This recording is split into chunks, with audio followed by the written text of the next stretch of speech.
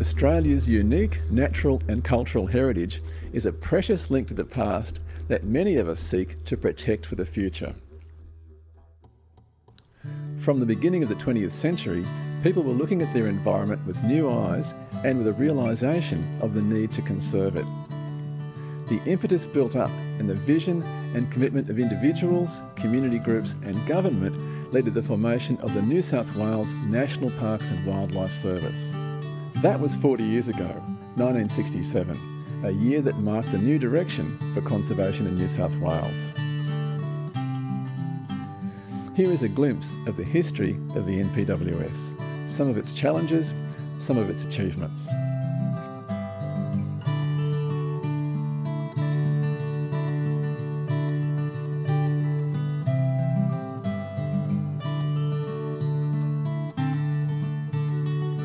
The story begins quietly in the late 19th century with a series of small reserves created by the Lands Department in places far from the city, such as Dorrigo and Bungonia.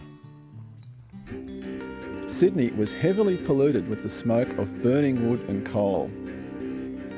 The National Park, later renamed the Royal National Park, was declared in 1879 and described at the time as both the lungs of Sydney and as a pleasure ground for Sydneysiders to escape to.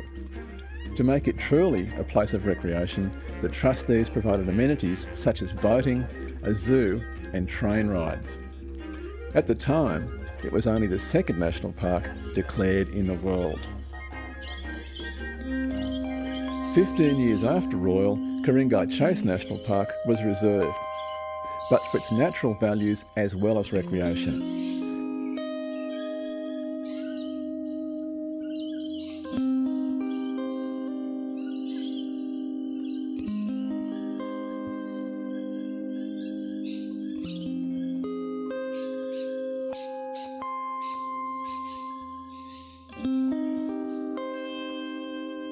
Sydney now had two large areas of protected bushland, both to the north and south of the city. Over the next few decades, various community groups and coalitions were formed to lobby government, resulting in new legislation and more reserves. The idea of protecting the bush for its natural values gained momentum, particularly among bushwalkers who were inspired by the spectacular places they visited. The saving of the Blue Gum Forest from clear felling in 1932 by a coalition of bushwalkers is an important example of this changing ethic. 3 years on, after a long local campaign, Boodie State Park to the north of the city was reserved. To the south, Moreton National Park was declared in 1938. It wasn't just the people near the city who were working to have land protected. There was a sustained campaign by locals to reserve the dramatic, scenic bushland that became New England National Park in 1935. At the opening ceremony, bad weather meant that only the governor got to the top of the mountain, his car pulled by a horse. In the 1940s, two developments had a major influence on the evolution of the reserve system. The first was the establishment of an extensive Kosciuszko State Park in 1944.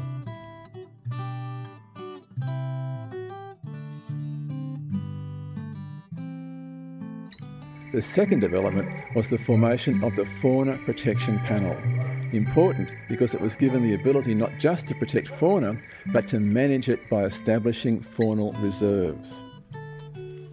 John Gould Reserve was the first to be declared. An island off Port Stephens, it is still an important nesting ground for seabirds. By 1955, it was becoming clear that the state's natural resources were being threatened by competing land use. Environmental groups banded together as the Nature Conservation Council in order to lobby more effectively. By the end of the 1950s, new state parks were established. Dorrigo, mainly for its rich rainforest communities, wildlife and recreation, and the Warrumbungles as an example of a remnant volcanic crater. Gloucester Tops was also reserved at the same time, later to become part of Barrington Tops National Park. Closer to Sydney, 2 new areas were declared: Brisbane Water National Park and Blue Mountains National Park. When the National Parks Association was formed in 1957, it campaigned vigorously to have a National Parks Service. It also became a key player in many of the conservation battles that followed. After a decade of lobbying, the New South Wales National Parks and Wildlife Service finally came into existence on the 1st of October 1967. In the same year, Kinchega National Park was established. 3 new historic sites were also reserved. Murtwinji, valuable for both Aboriginal culture and early European pastoral history; Bear Island for its military history; Hill End for its gold mining heritage. Near the coast, 2 other areas were reserved at the same time: Darug National Park and Mount Warning State Park.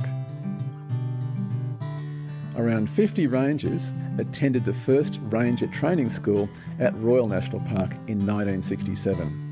The first rangers were all men, and it wasn't until a few years later that the first women were employed as rangers.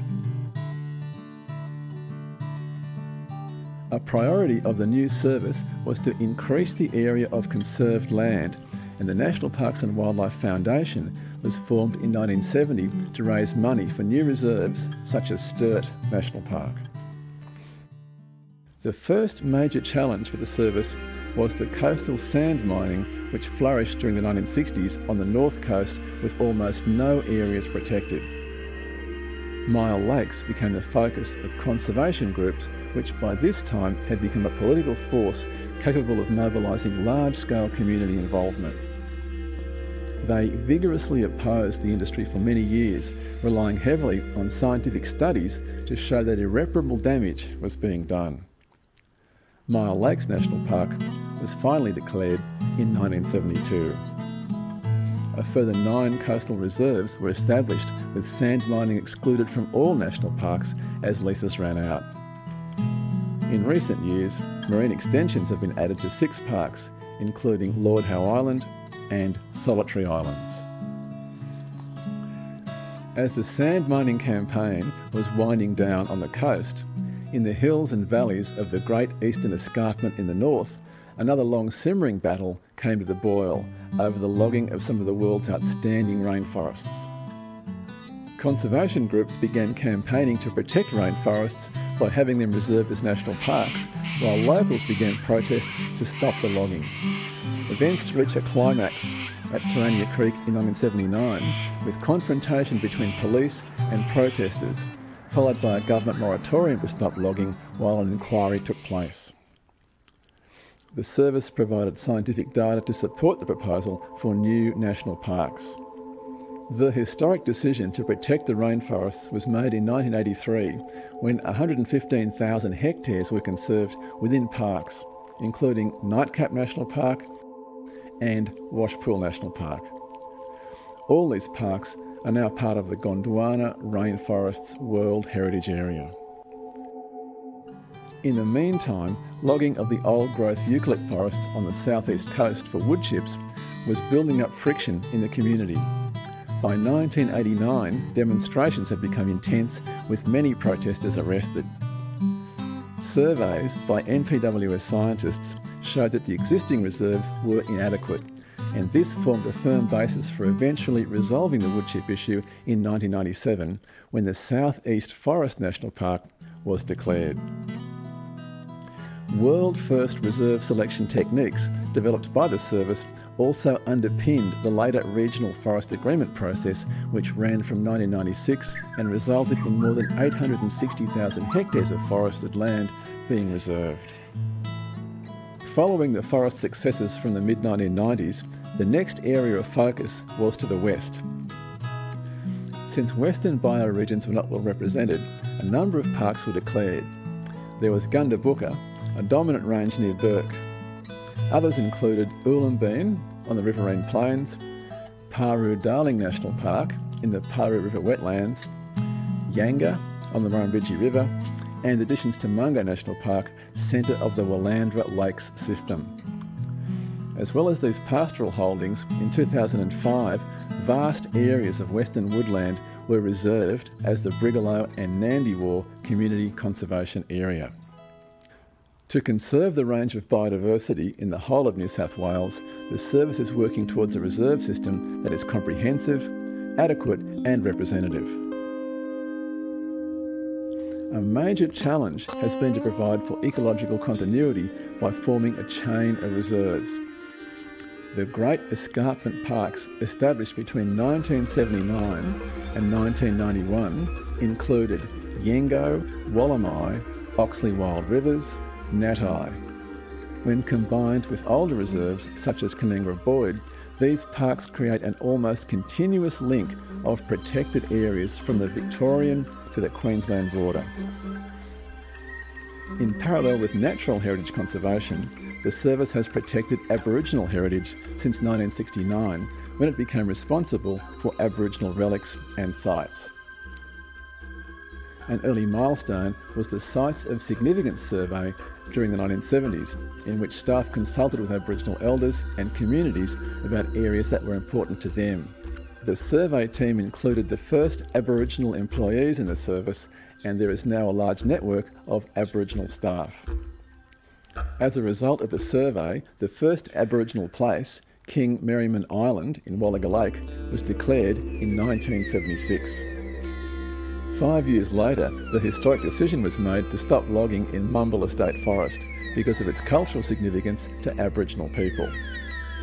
Co-management of parks with Aboriginal people is one of the most recent developments.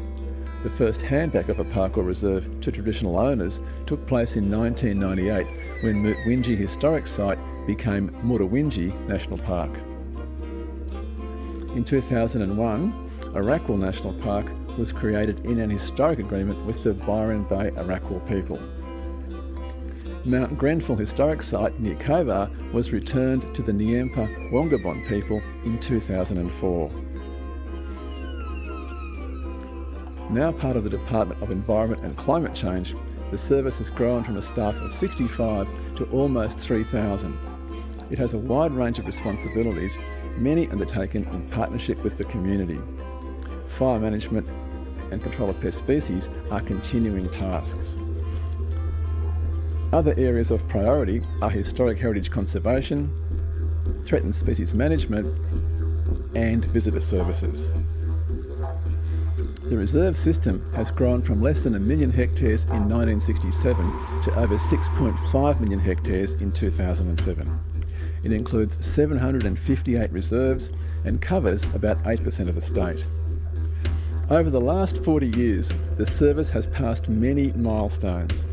Challenges such as climate change will persist and will be met with high standards of research and management in partnership with the community to conserve our unique natural and cultural heritage.